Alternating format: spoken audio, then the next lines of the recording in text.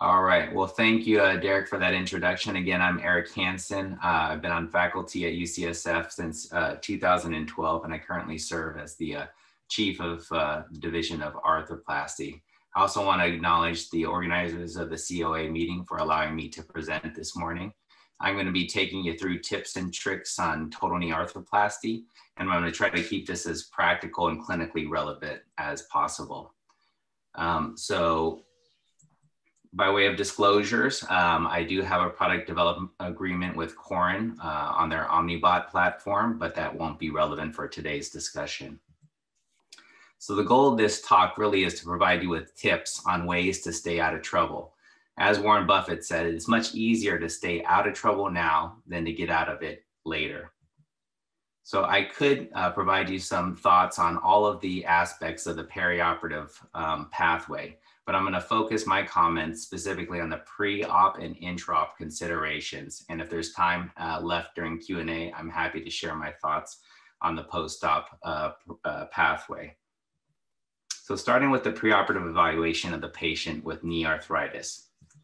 One of the first things to assess during the clinical exam is the coronal deformity of the patient and to determine if it is correctable to neutral. If it's not, then you should be prepared to do more soft tissue releases to balance the knee.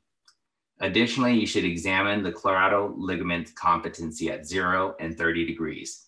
And if there's significant laxity, anticipate the need for a higher level of constraint at the time of surgery. In the sagittal plane, a fixed flexion contracture should key you in to being prepared to make a larger distal femoral resection, as well as the need to remove posterior osteophytes and perform an aggressive posterior capsular release. Conversely, with the recurvatum, one has to be mindful of the extension gap and be conservative with that initial distal femoral resection. And in cases of polio plus recurvatum, a primary hinge knee replacement should be considered. While quad weakness is probably the most common cause of extensor lag, the etiologies are multiple, and the reasons should be further worked up before entertaining surgery. Regarding stiffness, I think it's important to counsel patients that the best predictor of post-op range of motion is the motion they enter surgery with, so that the goals and expectations of patient and physician are reasonably aligned. As for incisions, I always tell patients that they're going to experience numbness on the lateral aspect, given the sensory innervation to the anterior skin. While it's important to respect the more tenuous vascular supply to the knee's overlying skin, most incisions can be incorporated or avoided. Transverse incisions can be crossed perpendicularly, and when multiple longitudinal incisions exist on the knee, the lateral one is the safest to use. So now moving on to some red flags you may see on the x-rays of your clinic patients. Obviously, these knee x-rays don't indicate isolated unicompartmental lateral knee arthritis, but rather degrees of MCL incompetence. And the question is really, what level of constraint will be necessary at the time of the total knee replacement? For this one, we could get by probably with a semi-constrained implant and note the cemented stems to buffer or bolster the fixation. Whereas this one, not surprisingly, required a primary hinge total knee replacement. Scrutinizing the lateral x-ray for patella baja, especially in cases where patients have evidence of prior BTB ACL reconstructions, HTOs, or other periarticular knee surgeries is important, as I know this will be a more difficult surgical exposure and may adversely affect patellar tracking. In these cases, I take my time removing the infrapatellar scar tissue right after the arthrotomy. At times, I perform my patellar resection right off the bat, and I'm very mindful not to raise the joint line, which can exacerbate the problem. While it's not uncommon to see some patellar tilt or subluxation in a valgus deformity, when I see it in a varus knee, it likely indicates inherent lateral retinacular tightness, which makes me more inclined to perform a release at the conclusion of the case, as long as I've done everything up to that point to optimize the Q angle, specifically avoiding internal rotation of the components, lateralizing my femoral component, and medializing my patellar button. With a very thin patella, as pictured here, you have to make the decision about whether to resurface or not. Most consider 12 millimeters the lower border of safe remnant bone so as to avoid a patella fracture. One option in this situation would be to do a trabecular metal convex patella. Alternatively, you could perform a patelloplasty in these cases as long as the postoperative tracking is reasonable. For bony malunions of the femur or tibia, you have to decide whether it will be possible to correct the alignment through the joint or whether a corrective osteotomy will be needed, either as a staged procedure or at the time of the total knee replacement. My general rule of thumb is to draw out my proximal tibial and distal femoral resection osteotomies on the scanogram. And if the line violates either the origin or the insertion of the collateral ligaments, then an osteotomy is needed, which fortunately happens to be very rare. With retained hardware, it's important to determine whether you need to remove it at all, and if so, how much. Often, only certain elements of the construct will truly get in the way of your arthroplasty prosthesis. But you also need to be ready to use alternate strategies to the femoral intramedullary cutting guide and recognize the implications on ligamentous stability from these prior injuries and surgeries. With patients with ghost bone like this, I would say that cemented knee arthroplasty is the best mode of fixation, and consideration should be given to adding short cemented stems. During these operations, I'm especially vigilant with the residents' handling of retractors, saws, impactors, and even pulse lavage, as I've seen pressurized saline damage the bone in these very osteoporotic patients. Seeing a knee x-ray like this is pathognomonic for Charcot arthropathy and should be approached with extreme caution. It's important to confirm that these patients don't have uncontrolled diabetes, an unrecognized myelopathic spine, and if you're brave and or crazy enough to do this total knee, this is an indication for a primary hinge. So now I'm going to move on to some intraoperative pearls. As mentioned earlier, you want to use the most lateral prior vertical incision because of the medial-based blood supply to the anterior skin. While the textbooks often suggest a 5 to 6 centimeter skin bridge, this may not always be possible. That being said, attempts should be made to avoid acute angles between incisions. And after the skin incision, full thickness flaps should be elevated. My residents all know one of my mantras is no fat left behind. And this is to avoid disrupting the rich network of anastomoses in the subcutaneous fat. My surgical workflow is femur first. The entry point to the opening drill is classically described as just anterior to the PCL origin, but I will often modify that slightly based on the scanogram and where the anatomic axis line exits the distal femur. It's important to then over drill or expand the initial pilot hole, shown here in green. One, it ensures the IM guide is truly referencing the endosteal canal and not being misdirected by a tight opening hole. It then allows me to also irrigate and evacuate some bone marrow to avoid causing a storm of fat emboli when the IM rod is placed in the canal. In most cases, the guide is set between 5 to 7 degrees of valgus, which can be personalized for the patient if you get pre-op scanograms, though clinically there hasn't been shown to be any clinical benefit to this approach. It's very important at this stage to place Homans or Z retractors between the femur and the collateral ligaments to avoid iatrogenic injury. I teach my residents to always start cutting the less sclerotic side first to avoid skiving and creating a non-flat surface. And in general, before I actually make this distal femoral cut, I place an angel wing through the slot, ensuring it exits right at the sulcus indicated by the diagram above for an appropriate resection depth.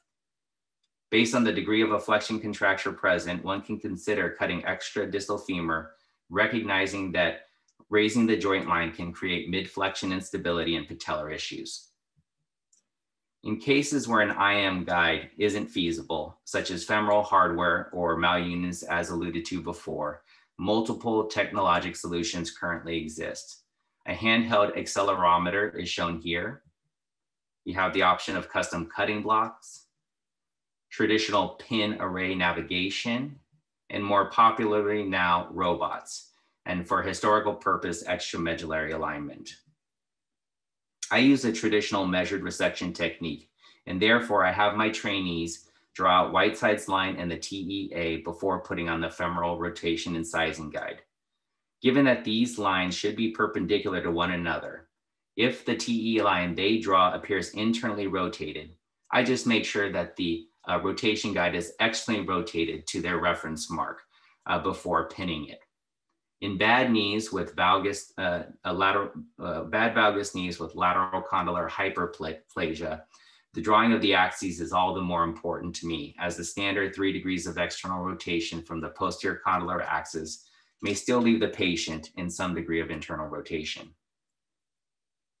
When sizing the femur, always reference the anterolateral femur. Ensure there's no interposed synovium, giving a false measurement. If you're in between sizes, start with the larger one, as you can always downsize and cut more bone. You can't give it back.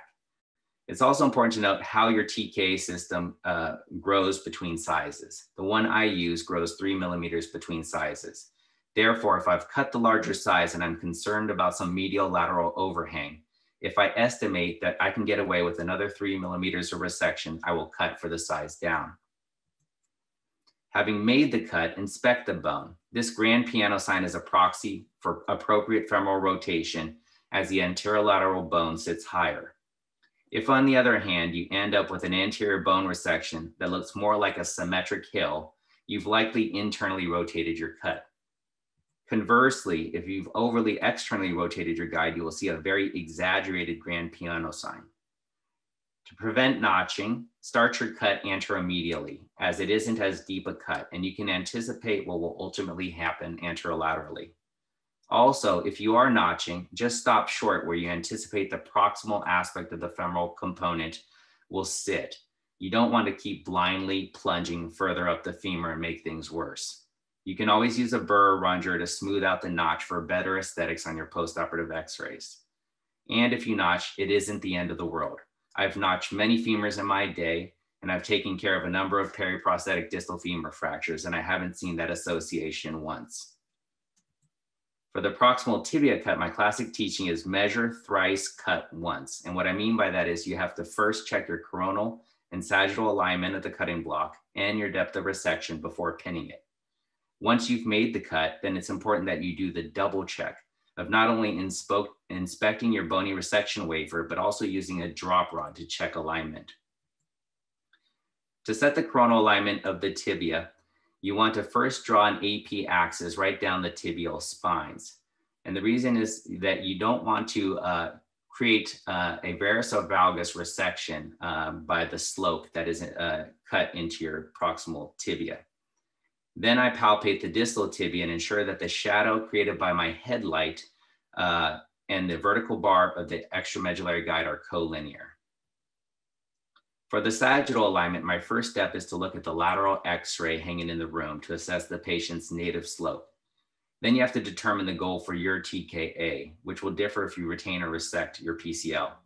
With CR knees, it's recommended to cut some slope to assist with femoral rollback, while PS knees aim for neutral slope to avoid increasing the flexion gap. I caution people who use the 3-2 finger technique under the bar to assess slope, because the body habitus can really throw off the accuracy of this assessment. I prefer to eyeball the relationship of the lateral plateau to the cutting guide, or actually swoosh it. Regarding the depth of resection using the 2-9 stylus, for regular varus knees, I will reference 9 millimeters off the unaffected lateral side to ensure I have enough space for the smallest composite tibial component with poly. For standard valgus knees, I will often float the 9 millimeter finger off the less affected medial side, as any more than that, you'll be chasing the gaps for the remainder of the case and likely end up with a very thick poly. In severe deformities, I will consider cutting 2 millimeters off the affected side, but more often than not, I'll often stop short of cutting to the bottom of the deformity to avoid removing too much bone on the less affected side. This unresurfaced bone can be addressed by burring the sclerotic bone or using a screw and rebar technique if needed. So after measuring thrice and cutting once, then I'll do the double check, which consists of looking at the resected bone from the front and the side and confirming that it's consistent with my preoperative plan. Then you can use a drop rod to see you've achieved your coronal and sagittal goals. If you've inadvertently cut the tibia and varus, the drop rod will head towards the lateral malleolus. And conversely, if you've cut it in valgus, the drop rod heads medially. This can be corroborated by the bone wafer you removed and identifying a deeper cut on the medial or lateral side respectively than what you planned. Next, you can check your flexion extension gaps with one of these spacer blocks with the goal of obtaining symmetric rectangular gaps that accommodate at least the smallest composite thickness of your system. While our goal is a rectangular gap, what if you get a trapezoidal gap? What does that imply? Well, I simply put, I think of it in terms of bony issues, either the femur or the tibia, or soft tissue issues, whether due to the patient's preoperative deformity or an iatrogenic injury. So let's take an example of a trapezoidal flexion gap with a larger medial gap than the lateral one. So if you think about the femur, did you overly externally rotate it and see that exaggerated grand piano sign? Did you cut the tibia and varus? And do you see that the drop rod fell laterally? In terms of preoperative deformity, was this a valgus knee and something we might expect to see? If it was a varus knee and you saw this asymmetric flexion gap, then potentially the anterior MCL has been disrupted. The same line of thinking can be applied to a trapezoidal flexion gap with the lateral side larger than the medial. Was the femur cut in internal rotation and I saw that symmetric hill of an anterior femoral cut? Was the tibia cut in valgus and I noticed too thick of a lateral resection on my bone wafer? Was a patient a severe varus knee and this is part of their underlying pathology? Or did I inadvertently cut the popliteus during the procedure? Most of us are probably using a periarticular injection these days as part of our multimodal pain protocol. We use the Deluri or REC cocktail, which consists of ropivacaine, epinephrine, clonidine, and ketorolac that the pharmacist premix for us into a 100 cc solution. It's important to inject the periosteum because of that rich innervation. And while it makes sense to inject the posterior capsule because the adductor single shot covers most of the anterior knee, we at UCSF have definitely had some transient nerve palsies from spread of the injection to the tibial or perineal nerve. While these will routinely resolve within 24 hours, it does somewhat delay therapy on the day of surgery. And while some of my partners inject throughout the procedure, I usually take advantage of the downtime when the cement is curing. Regarding patella resurfacing, the goal is to restore the composite thickness of the patella. So if I initially measure the host bone to be 24 millimeters with the caliper, and I know my button is 9 millimeters thick, then I'm shooting for a 15 millimeter residual patella. And whether you use a guide or a freehand technique, the goal is a symmetric resection. And this can be confirmed when clamping the trowel to see if the surfaces of the patella, the button, and the clamp squeezer are all parallel. When sizing the patella, you want to use the largest one that fits the bone without overhanging. And for patellar tracking, it's ideal to medialize it. This may leave some exposed lateral facet, which I will routinely remove with a burr and rongeur, as this exposed bone, if it impinges on the femoral component, can be a source of postoperative pain. If the patella tracks laterally after all your components are in, double check your component position and rotation. Check your pre-op x-rays for a pre-existing tilt or subluxation. Drop the tourniquet and check again. And if it's mild, place a towel clip on the arthrotomy and check once more to see if that corrects it. While lateral release is a powerful technique to help centralize the tracking, I found that patients don't like the postoperative bulge they see laterally on their knee.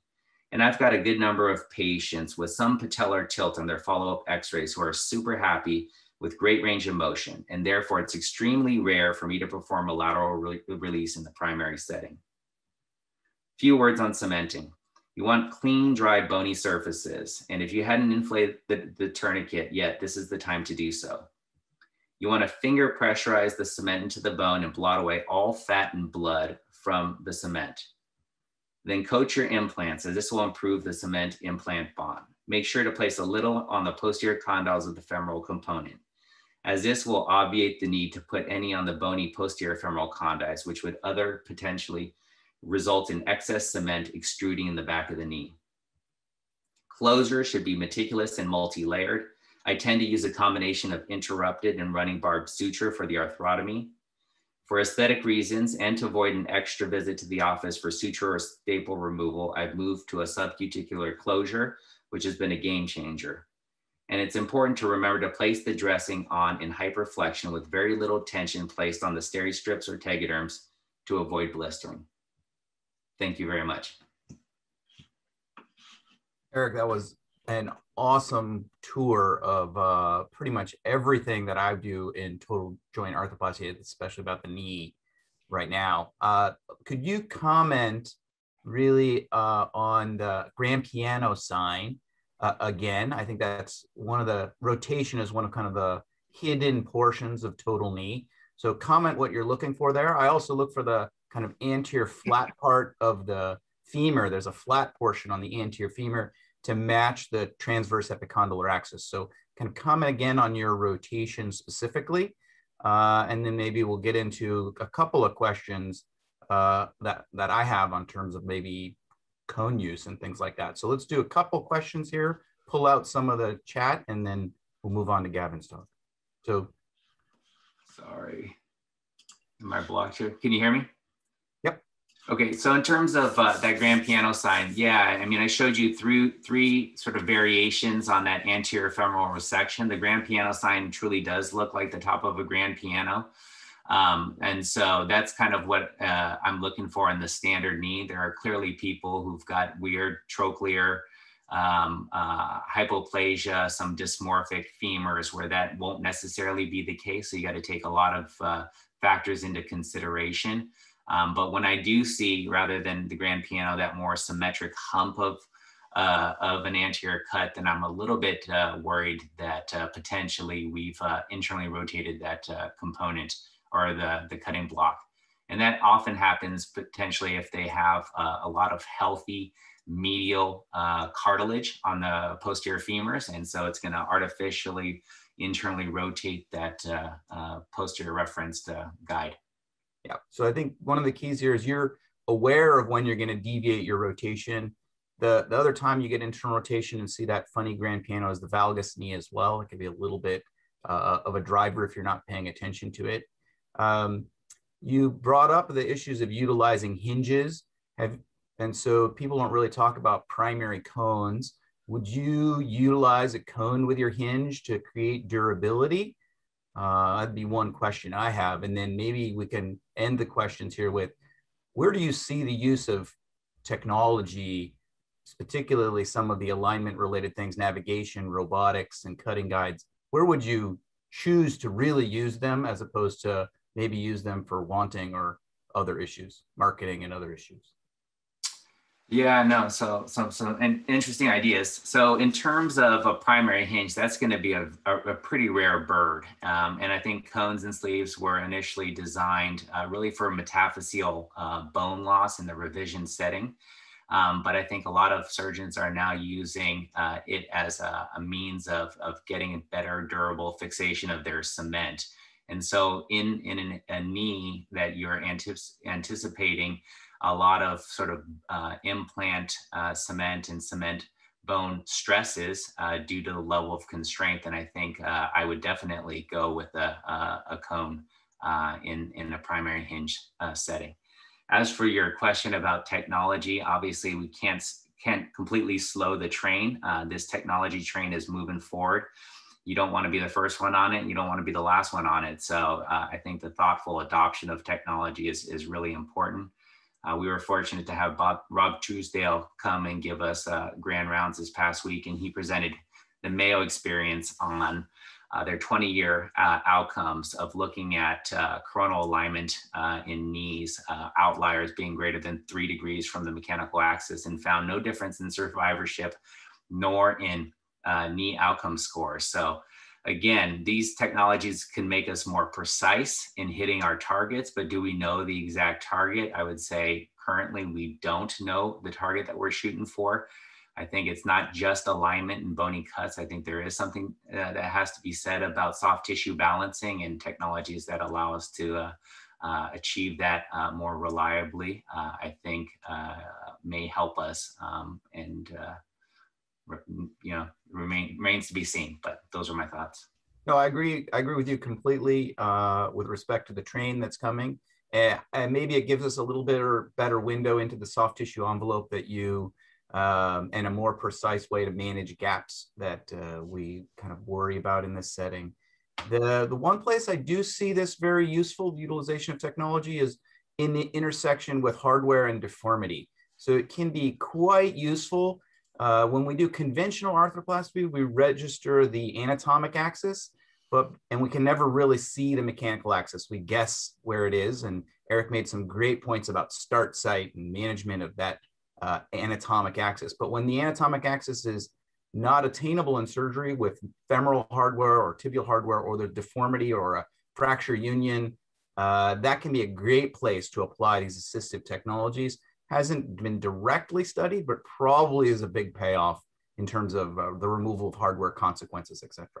There was one other question posted about MCL deficiency. So when you do have an MCL deficiency in a primary knee, you showed that you would have no hesitation to go to constraint or a hinge, but when that occurs in your primary knee in the middle of the case, how are you going to handle that?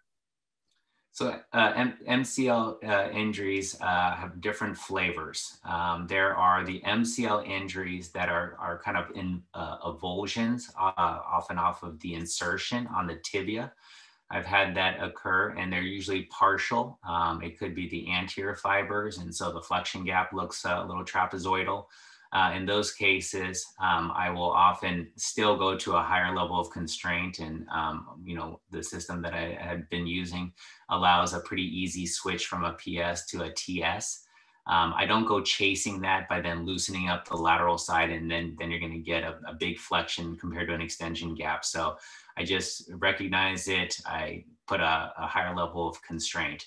There are the ones where you cut through the mid substance with a saw. That's a different beast. And so I think you should try everything you can to directly repair that.